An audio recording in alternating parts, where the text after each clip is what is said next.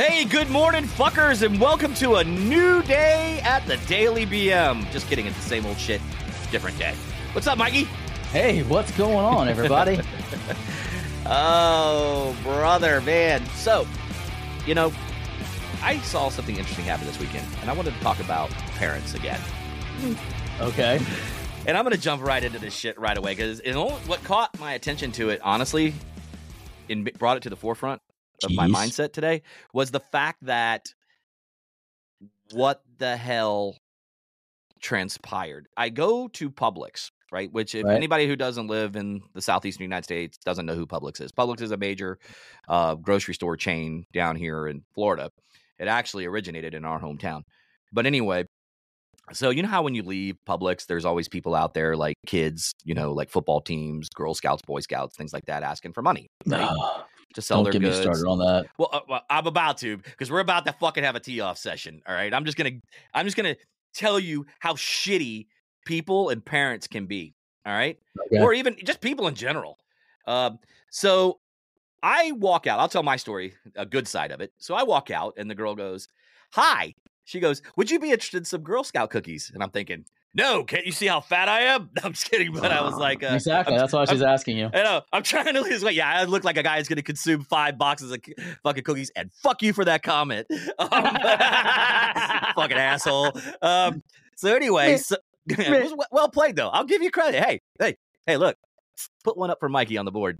He got a woohoo slam 3-pointer. He was out from freaking half court range. So anyway, yeah, buddy. So I literally said, okay, I wanted to hear her, hey, sell me this pen, pitch. So I said to her, I go, hey, I said, I'd be willing to buy some cookies. I was like, so give me your best shot. What do you recommend? And tell me a little bit about these cookies. Let me tell you something, man. This little girl fucking nailed it. I mean, nailed it. I was so proud of her. I would have probably bought 8 boxes if I had cash on me. You know what I mean? But I also didn't want to spend, a shit ton, $48 on cookies, and then I'd totally look like a fat ass walking away. But anyway, yeah. So long story short, she goes through every box in full detail. Basically everything besides reading me the ingredients.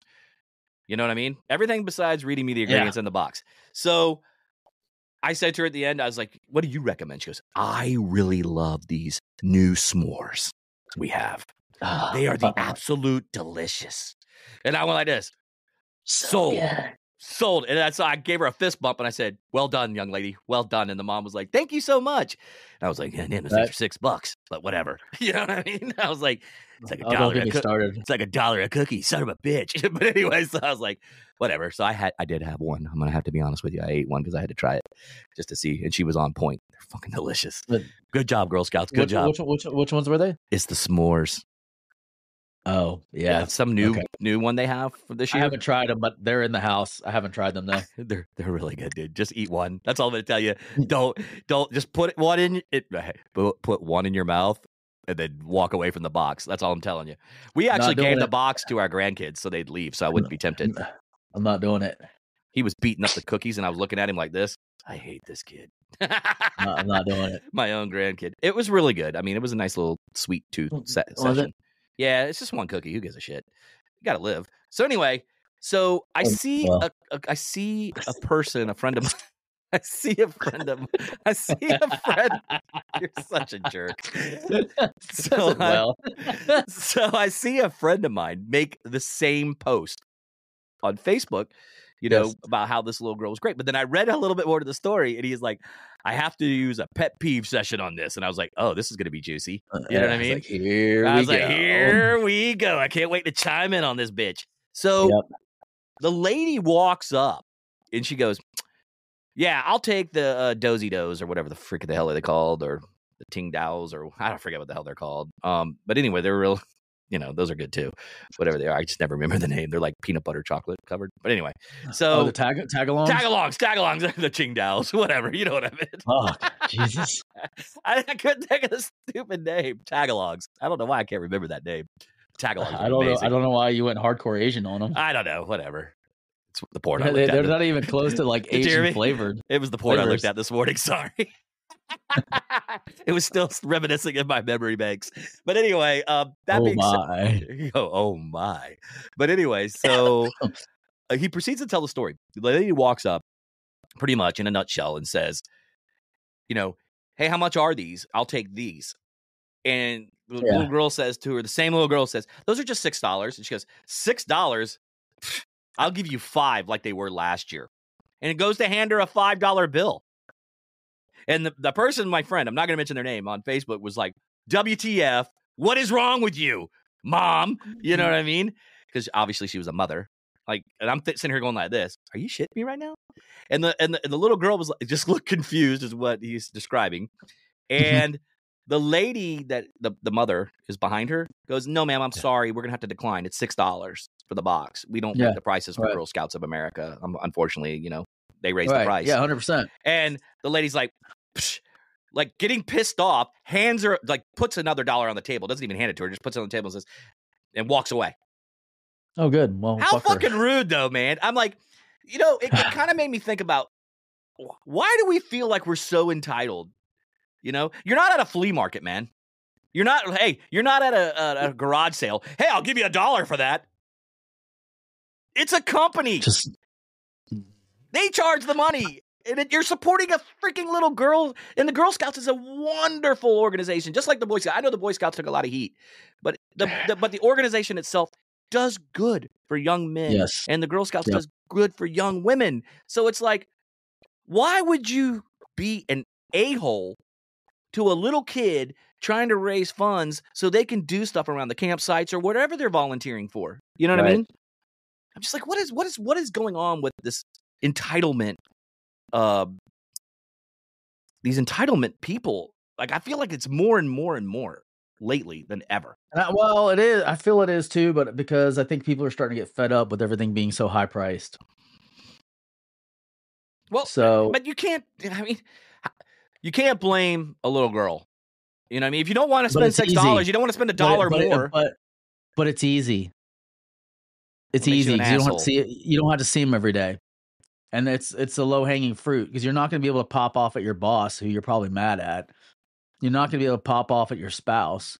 You know what I mean? You're not going to be able to offer $5 in the grocery store for milk because nobody's going to give a shit. They're just going to laugh at you. So you're going to take it out on a little kid because that's the kind of piece of shit these people are. Because it's the lowest common denominator. Like, you blow up at the people that you feel are beneath you. And that's probably who she felt was beneath her. So, that fucking sucks, and they shouldn't do that. I think it makes you a dick. Yeah. That's just me, but I'm just saying. Makes you a dick. I kind of got frustrated the other day at Sam's, because I went in there to do my shopping and I came out and there was 5 different groups in front of Sam's, all hawking their wares. There was like a baseball team, a cheerleaders, a football club, the Girl Scouts, some other charity, and then some other thing just trying to sell stuff. Like, that was like, like home warranty inspections or some bullshit like that. So you literally walk out of the store and you get accosted with people holding their hands out. And I was just like, God, dog, like, I get it, times are rough, but seriously, like 5 different groups on the same day? Like, it's a gauntlet, like running through the gauntlet. And you're like, no, thank you. No, thank you. I like to buy Girl Scout cookies because, I've already got Valkyrie needs food. I've already got like 6 boxes of Girl Scout cookies inside the house right now. Like, I've got every flavor of Girl Scout cookie in the house. I have not had one, but they're there. We're already on when I say we, I mean the them. people in the house. I know them. They're already on their 3rd box of Thin Mints. Like, they've already re-upped twice. Everybody loves Thin Mints. Is your boy and daughter pounding that shit? He's not here yet. It's my wife and daughter. Like, they're like, my daughter took the entire box of Thin Mints to her work with her, and then Tracy was like, "Hey, what happened to Thin Mints?" She's like, "Oh man, I'm sorry." So she went and bought 2 boxes for brought them back for Tracy, because she felt bad for taking them all. Right. But yeah, they're all in there right now, just sitting there staring at me, and I'm like, and I'm on a quest to lose weight, and I'm doing really well at it, and And it's just helping with the willpower going, hey, I don't need that. I mean, the thing is like my pantry is completely not segue real quick and then we'll bounce back. But like Sure. my pantry is completely stocked, with a bunch of like kid snacks Yep. and stuff like that. I feel your pain. I can't I'm not lucky enough to be in one of those environments because all the physical people, physical fitness people are like, get rid of everything. I know, Clear right? it out. Get it out of your environment. Well, that's fantastic if you're living by yourself and you're single, or if you got a spouse that's 100% dialed into the exact same meal plan you are and everything else, and you don't have kids. That's perfect if you're the gym rat that works out 24/7. Right. And that's all you do. That's great. You can do that. But when you have other people in your life that are making the same life decisions, you can't impose your will on them. You can't say, hey, listen, because I'm doing this can't be in my house. I mean, I guess you can, but that makes for a very unhappy household. Yeah, you're gonna lose. That's a lose situation right there that you just explained. I feel like when you do that, you're actually setting yourself up for failure in the future because now when you're outside of your environment and you're in the real world, you're not in your little cocoon of safety, you're going to be more prone to fuck up. Yeah. Especially if you're not the type of person that's been healthy and fit your entire life. Like if it's something that you've battled and struggled with, you're going to have that problem because you're going to be like, well, I'm on vacation or I'm at my friend's house, so it's okay. Or I can, like Yep. whatever, you're not building the willpower, the resistance going, hey, I don't need it. Like it's here every day. It's in my face. I don't need it. You're not forgiving yourself if you even have a mistake. But going back to the parents and the stuff, like, it's a savage world right now, but kudos to the mom for sticking up and not taking the $5, and just putting $1 in out of her own pocket. Because I've seen people do that too. Right. Where they just cave and they're like, yeah, here you go, and they're throwing $1 of their own pocket. For showing the girl to stand up to the person and make them pay the additional, and then the world's filled full of shitty people, Oh. It is. Yeah, I mean, yeah. but the world's also filled with a lot of good people. I mean, I've said this before on previous shows that like my neighbors, like, they make it out in the media to like where everybody doesn't like each other, and people don't like their neighbors. Media. That's just the media being the media. But I'll be honest with you, man, I have really great neighbors. I have, a great neighborhood. I feel like the town as itself is really a great place to live. I mean, yeah, the traffic sucks balls, but I mean, as far as how everybody's pretty interconnected and everybody knows each other because we still do have that small town mentality here. Yep. Unlike an Orlando or a Tampa, which is really big.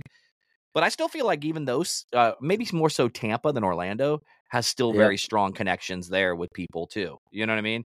Because even though it's a major port city, it's still a very tight unit of people that know each other over there. Where when you go to Orlando, because of the tourism is so huge, you have people coming in from all walks of life and all over the world to go to Disney, Universal, whatever, SeaWorld, you name it. The theme parks go on and on and on. It seems like it makes it on and on. But it really makes it different songs. Yeah, no, we totally had two different songs, but it totally makes it to me a slightly disconnected on that connection level, with people in that surrounding areas, unless they're in, their own little neighborhoods. But because the town is just so big. I mean, Orlando is huge. It's spread out, Well, our town's huge. I mean, there's so many people that are all over the place. I mean, it's challenging to like build, relationships and stuff like that. And I think COVID really made it more challenging. And you do have the online part, but I think the problem with that is you don't have that, you don't have the fear of getting punched in the face. So when you're online, people say things that they probably would not say to you face to face because they're safe behind their computers. All right. So it makes it a much more nasty place for people to live in. So, what do you do? Train of thought. You know what I mean? I've done that. No, I'm just saying what do you do? Like, what do you do in the online environment? Like, how do you go out and find new people? Not in online, but how do you find quality people to hang out with and things like that? I mean, go ahead. No, I was listening. I was just taking a breath. Sorry, I'm fat. Oh no, still. No, I mean, that was my question. Like, what are some valuable ways to go find quality people to spend your time with? Like, find new people to spend your time with. You, What's your thoughts on that? I think it's just getting involved with like different groups, trying to find, and you have to start online and research a little bit, unfortunately, because, like you said, I think because of COVID, we've become a little bit disconnected when it comes to connections. So I think you have to just kind of look and see what groups are there. Like, it's no different than when you're business networking, and you see like little expos pop up and stuff like that. And you start building relationships, B2B, or, whatever type stuff. And that's where you start building those connections. I feel like it's the same way, whether you get it from a church setting, a church event, if you're into, religion. Some people aren't, some people are, you know what I mean? Yeah. But right. I think you can start there, looking around and seeing in your own hometown, in your own backyard, where those events are to drive you there, to get you those connections. And then, because you know how it is, life and connections to me are like a pyramid scheme. Once you make one connection, you end up making 2 or 3 or 4 more connections underneath them that they may know, especially if the person likes you. Like me, I'll always give off that, hey, you really should reach out to this guy. And we do that already on Facebook. I'll just use that as an example. Like if, you got somebody post, hey, I'm really in need of a pressure washer guy. You know what I mean? And then you have a friend that is a pressure washer person. You know what I mean? You're like, hey, talk to them because they do this. Or, hey, this guy is a roofer. You know what I mean? Right. Blah, blah, blah, blah, blah. Hey, they own a roofing company. This is yours. So we're already kind of doing that socially anyway. I just think that I'm still old school. I like in-person, meetings. I still like in-person meetings because I always say that, text and emails, the way you come across can be lost in transition. Yep. So when you get lost in transition, you stopped in the middle of the thought, and I was like, "Do I need to interject here?" Well, yeah. Well, I mean, what's he thinking? it was more like a slight pause because I want people to be thinking like with their own brains too, like because I do that from time to time. Like when I'm talking or I'm thinking, I might stop and think about what you're saying in my mind, like a pause, like wow, yep, But I just feel like getting back to where we were with entitled people. I understand that you said, oh, well, people are tired of. I know we're going to circle back before we close out the show, but the reality is that you said a statement earlier that you believe that people are sick and tired of paying high prices. But how can you blame like a little individual girl that's selling a cookie that went up by $1? I mean, I can understand if it was like $10. You're not blaming. You're not blaming. You're just taking it out on somebody that can't fight back or cause you grief. Then why do it at all then? Because you're just at wit's end. I mean, the person might just be wit's end and they're just lashing out. And they could just be shitty people. I mean, there's shitty people in the world. Or they could just be shitty people. That was my point. Have you ever been mean to somebody that didn't deserve unintentionally because you're having a bad day? Yes, I can't be a hypocrite. I've done it myself. Right. But I'm trying not to be that person. Thinking, you know what I mean? But I'm trying not to be that person. I know that, but in the moment you were that person in that moment, but that doesn't mean that's who you are. So maybe she was just having a moment. Maybe she just went inside and was like, okay, I got this, and this, and this. And like, like last night, like I went to the grocery store. I got stuff to make spaghetti.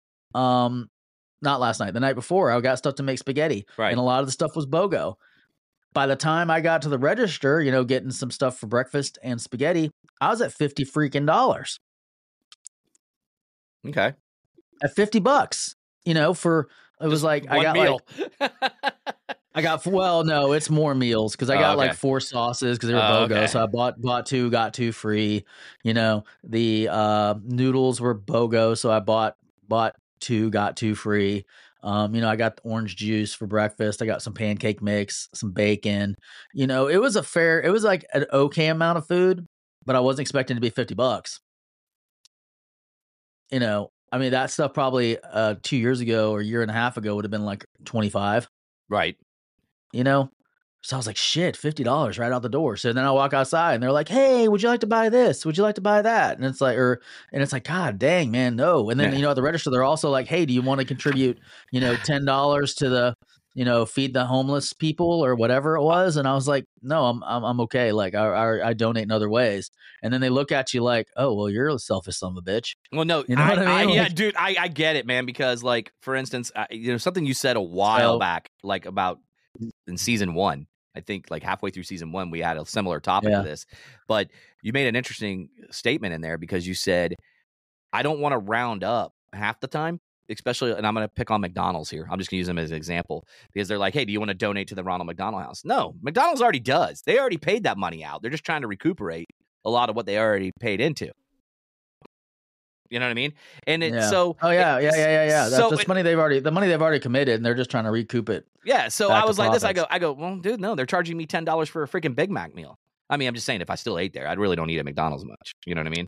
I normally, if I need to get a quick egg McMuffin, that's my go-to. If I'm in a hurry, you know what I mean? Other than that, I don't eat McDonald's. I haven't eaten McDonald's hamburgers in weeks. You know what I mean? Yeah. But that being said, at the grocery store, I went as well, and I dropped easily $98. And I swear to God, it's like you pay more to eat healthier than you do to eat like shit. And I really feel like, I know it costs more to process that processed shit. Yeah. You know what I mean? For a company. Right. But they charge you less because they want you to be shitty, in my opinion. That's just a straight opinion. I don't have any fact to back that up. But I'm saying, in my opinion, I believe if you stay on the outside of the store, watch how expensive your bill is. I literally got Brussels sprouts. I got some asparagus. I got green beans. I got a couple of mixed vegetable packs because mushrooms, baby portobello mushrooms. Dude, $98. I was like, Jesus. Yeah, it's huge. I was like, holy shit, man. And, the problem is I have to start freezing some of it so it doesn't go bad because I can't eat it fast enough because good vegetables don't have good shelf life. I always question a vegetable that has a huge shelf life. Yeah, I notice when I get veggies at the farmer's market, they're bad within 1 or 2 days. You're damn right. I don't cook them right away. Because there's a reason for that, but we can get about that on a whole other episode. Yeah, which we could probably break this off into another episode, but yeah, let's do that. Actually, I'm gonna save my thought, and that'll be a good topic for another episode. We can talk about that. GMOs, because I think that's going into a whole another situation. Agree. So, well, speaking of GMOs, we're gonna LFG out of here. Let's fucking go. Guys, let's fucking go. Let's get this week going. If you haven't already started yesterday, which was, a Monday, but if you didn't get started yesterday, today's your day. So get moving. If you're not moving, you're dying. Remember that. So with that, don't forget to follow us over at thedailybm.com where you can find us on all our socials. Don't forget to like and subscribe. We are now on Rumble as well. You can follow us on YouTube, all of them. So, Mikey, got anything before we get out of here? Hey, everybody, just have a great day. Have a great week. And, there's no better day than today to get started on your dreams. That's right, guys. You know what? So with that, great way to end. We'll catch you guys on the flip side. Deuces.